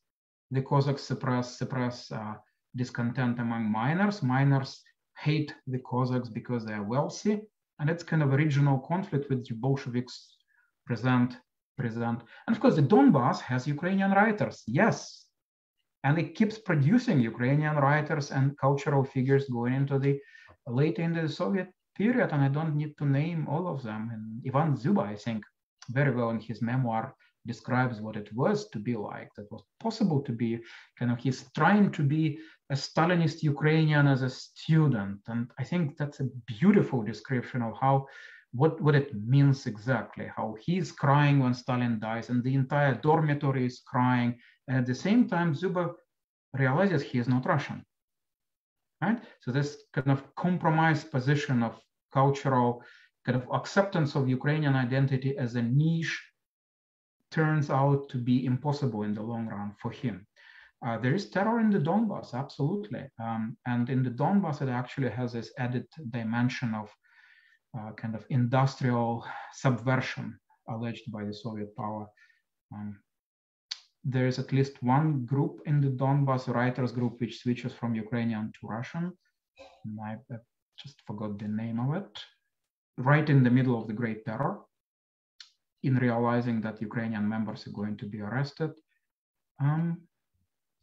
The Donbass actually has a story which is rewritten over and over again. And as many of us probably know, after World War II, the government of Soviet Ukraine has to order the creation of a newspaper in Ukrainian for the Donbass, because they have just recruited, often by violent means, Ukrainians from the countryside and from Galicia to work in the mines. And now they need to reach out to them in the Ukrainian language. That's one of those forgotten stories of the Donbass. And sorry, I forgot the second question. No, the second question was from previous. Okay, sorry. And now we have a question about Crimea. The questioner asks, we've heard how it was given to Ukraine as a favor to a friend by Khrushchev, but what do you think the real explanation is, given what you've spoken about tonight? Khrushchev was a bit of a nation builder, I have to say, right? So he wanted to get Zakherzonya as well. There's a file in the Communist Party archives in Kyiv about the collection of signatures in Zakherzonya, Yaroslav, and home, about the willingness to be reunited with Soviet Ukraine. So Khrushchev had a bit of this kind of nation-building fever without actually speaking Ukrainian. But you realize too that he is a Soviet bureaucrat who wants to enlarge his domain and its importance and its significance. That's what he really is doing, right?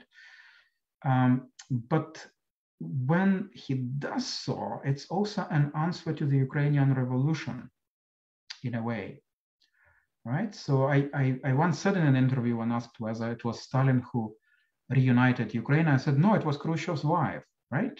Because Khrushchev's wife, who is herself from Zakherzonya and participated in the military struggles of the revolutionary times, and of course she was on the kind of left there, but she represented the answer to the concept of sobornist, which was already very much present and developed by the Ukrainian revolution. So therefore, whatever Stalin and Khrushchev were doing was the answer to that sobornist.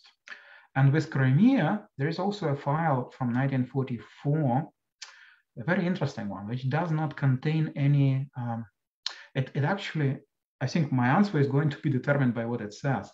It focuses on the economic situation of the Crimea now, after the Red Army came back. And basically the content is, it's a complete ruin. Just it needs to be restored completely, rebuilt, reconstructed. So Khrushchev, if he wanted, as family members actually confirmed that he wanted already during the war in 1944, because for the logic of the economy, that made sense. Receiving water from Crimea, and Ukraine would of course have to restore, rebuild, but for that it would possibly be able to ask for more funds from the central government. So as a good apparatchik, he is always thinking, well, I can enlarge my domain, but I can get more funding for that, possibly. And this is what happened, because the construction of a North Crimean channel was like the most important economic development in Crimea after World War II. And that was done with Ukrainian hands from the Ukrainian budget and provided back then the water, which was not back then really important for the people, but rather for agriculture. It changed the character of Crimean agriculture drastically. So Khrushchev had a different logic. He had a different logic, and I have to say that Crimea was being rebuilt very slowly. Like Sevastopol remained really a ruin until 1948 when Stalin visited. And then the investments started going into Sevastopol, but the rest of the peninsula remained basically. So it was during the, after the transition to Ukraine that the peninsula's economy was being rebuilt. And I've recently served as an external on one very interesting doctoral thesis, where one chapter was about the absent Ukrainization in Crimea and the fact that the Crimean functionaries, all of them Russians from Russia, were so frightened of possible Ukrainization that they insisted on a clarification. And then the Ukrainian party leadership has to come to Crimea and say, no, we don't use the term Ukrainization, and we are not going to pursue any Ukrainization here. And also it's a striking moment when the past catches up with you, when they can use this argument against you, because the functionaries realize Ukrainization was dismissed as a Petlurite Ukrainization. You cannot really talk about it. So what if you try to do anything, they can accuse you of being what, a Petlurite? Impossible in political sphere. So it's one of those moments when Stalinist terror against the cultural intelligentsia and Stalinist cultural genocide, really, which makes it impossible to speak of Ukrainization, contributes to Crimea preserving its Russian character even after being transferred to Ukraine. We have a comment you may or may not want to respond to. The questioner says, I relate to Soviet Starvation here in BC. Several years ago, we were trying to raise the idea of a Holodomor monument in Vancouver, and we approached the Association of Ukrainian Dance Groups for an opportunity to announce the plan. But the answer was, no thanks, that's political. So there is a great difference between Starvation and Ukrainian consciousness.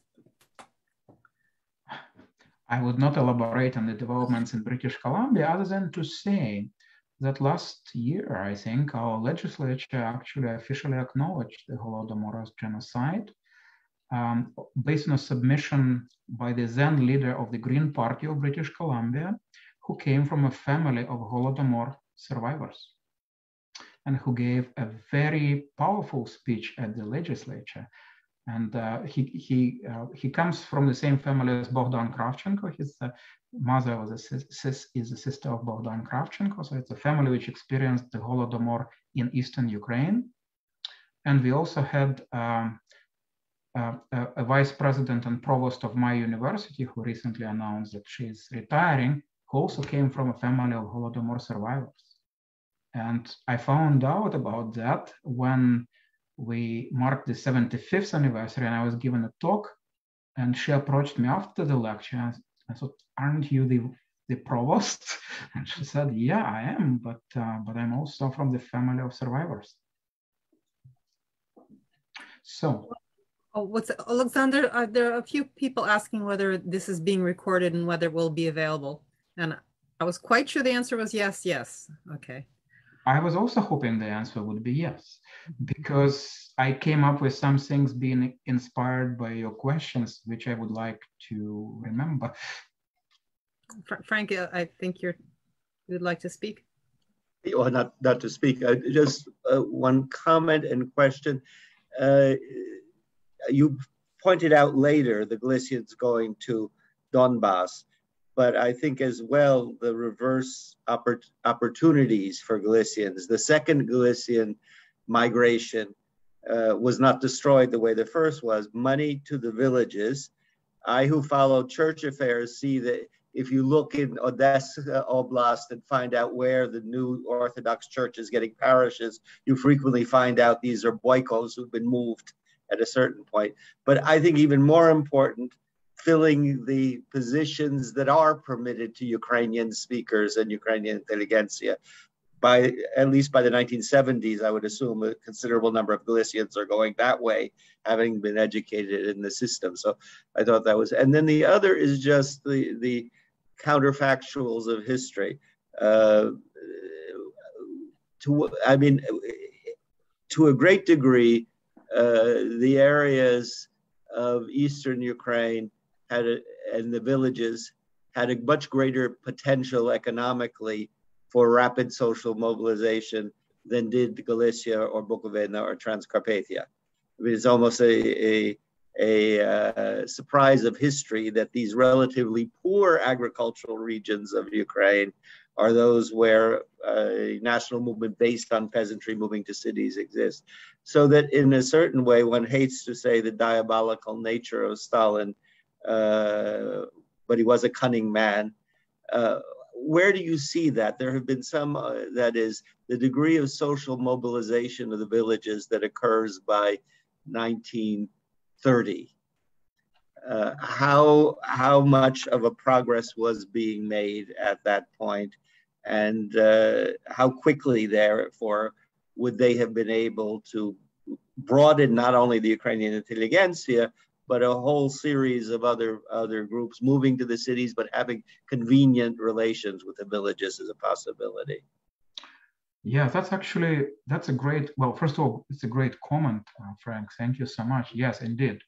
Kind of these are two very different areas, and Stalin, I'm sure, realized the importance of areas in central Ukraine for crushing any potential for mobilization. But there's also this argument about the Ukrainian revolution in exact same areas. On the one hand, we have statements even from the red side, from the red commanders, and the secret police types, that there is chauvinistic, meaning Ukrainian nationalistic attitude in the villages, and the villages appear united in that. But on the other hand, of course, when the Ukrainian Republic is trying to raise an army, it's not having much success in central Ukraine, and nothing comparable to what is happening in Galicia, right? So it then points out to, I think, what we should recognize as a peculiar nature of peasant mobilization, so that they do get mobilized when they see economic interests as being aligned with national interest. And when that happens, then there is a very interesting situation on which so many people comment in the 1920s. And it comes up in Yefremov's diary, it comes up in Velika Vітчизняна Війна by Pigido Pravobережny, that once Petlura was gone, everybody loved Petlura, because they realized that the Bolshevik policies are basically going to attack you on both sides, both as a national organism and as a social group. So now these people start mobilizing under the slogans of the Ukrainian People's Republic. And then, those filmmakers in Ukraine who want to make movies and write novels about the heroics of Ukrainian resistance during the Ukrainian Revolution, they end up with the Ottomani of 1921, 1923, rather than the army of the Ukrainian Revolution. And it points to the fluid nature of peasants as a group, so that they are connected to the land in a deep and meaningful way. And if they support resistance, that would be the resistance in that particular area. And I think this is the strength of Ukrainska Povstanska Armia after the war and in the late years of the war. But if they were to mobilize to actually establish contact with the city intelligentsia, I think in Stalin's time, that would not really be possible as such, because both sides understand the artificial character of this connection. And we get lots of, you probably remember all this kind of trips of writers to the village to agitate for the collective farm, right? Like, everybody knows that the writers realize the collective farm is a shame, it's second slavery. And the peasants talking to them realize it's a shame, it's second slavery. This is what is going to happen. We are going to die of hunger. And yet both sides kind of embrace the language of, I'm not going to say the Bolshevik language, kind of the language of moral economy, which reflects that, oh, we should be equal, so we'll get rid of the kulaks, the kurkul. So in a sense, they just speak to each other in Soviet language under Stalin. And it's almost difficult to imagine. But of course, if we didn't have any diaries, if Arkady Lubchenko, for instance, if his diary did not survive, we would have a very different views of Ukrainian writers in the 1930s. So they probably know, like some of them have family in the village, but they also project themselves in a Soviet way. And I deal with that in other chapters of that book. This is going to be a book about this whole strange custom of Soviet Ukrainian writers to dress up in a jacket, wearing a tie, and then after shaving and everything, sit and write, so that they kind of write in a different, almost mascara, not as themselves. And later, like after the war, like Stelmach is a hero of socialist labor. So not only he would be sitting at the desk, fully dressed with a gold star of the hero of socialist labor, and only then he writes. And then you think, well, that's what cultural history teaches us. Kind of, they dress up to be something. Kind of these Soviet writers, in order precisely, perhaps, to disguise the fact that they are Ukrainians.